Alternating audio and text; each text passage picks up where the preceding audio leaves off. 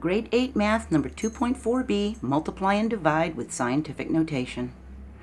Okay, as we've discussed scientific notation in the last several videos, we know it's a way to write very large or very small numbers as whole numbers and decimals that are multiplied by powers of 10. And if you're still confused, you need to go back a couple videos and watch my videos on scientific notation, okay? We're in 2.4b. Go back to 2.3. and then you'll learn all about this, okay? And it says that we have to have at least one digit in front of the decimal for it to be correctly written in scientific notation. So, numbers can be written in scientific notation, and they can be multiplied or divided by using properties or rules of exponents. In video 2.1c, we learned about the product rule. And it says when multiplying like bases, we add the exponents, as the bases can't be zero. And in video 2.1d, we learned about the quotient rule. It says when dividing like bases, we subtract the exponents. Well, since we're multiplying and dividing scientific notation, the bases are going to be like bases because they're all going to be 10. But be careful of zeros. Remember the zero product rule that we learned in video 2.1e. Now, if you haven't seen any of these videos on these rules, you need to go back and watch these. It's really important. You're going to be very confused about exponents for the rest of your life if you don't know these rules. You're constantly going to be saying, what am I doing, what am I doing? The minute you know these rules, it's going to be a piece of cake. It's going to be so easy to do all these.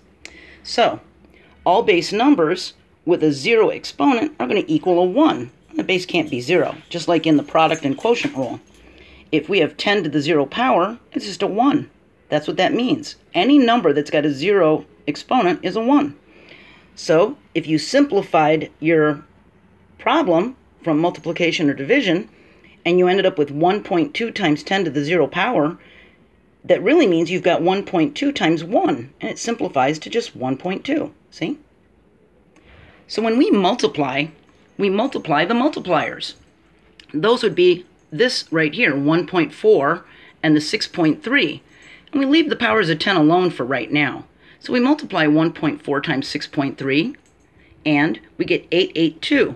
And because there's 2 decimal hops in the equation, there's 2 decimal hops in the product, so we've got 8.82. Now we deal with the powers of 10. We got a 3 exponent and a 4 exponent. What we do is we write it as 8.82 times 10, and it's 3 plus 4, so it's a 7. That's our answer.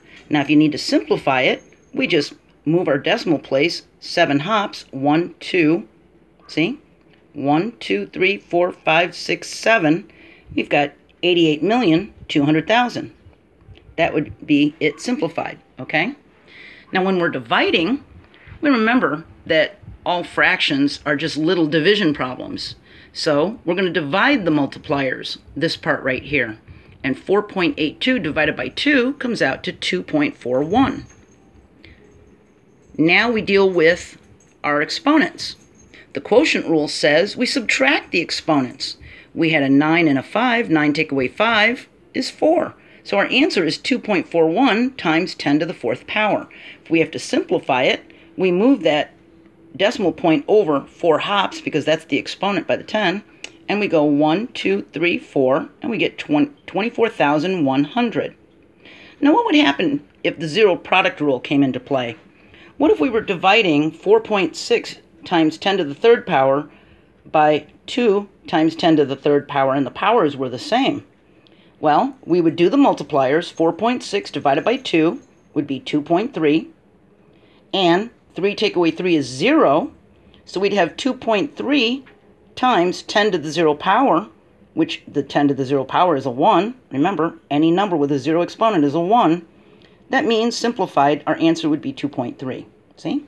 So just be careful when the exponent becomes a 0. Don't flip out. It's no big deal. It just means a 1. Okay? And go back and watch video 2.1e. That'll really help you. You should make notes of all the videos in the 2.1 series so that you know all of these product rules and properties so that you can move forward and not have to struggle so much. Make your life easier by watching a few videos. Okay? We're going to talk about how we can multiply using a calculator for powers of 10, okay? And there's a E and an EE on your calculator, all right? I'll see you there. Bye.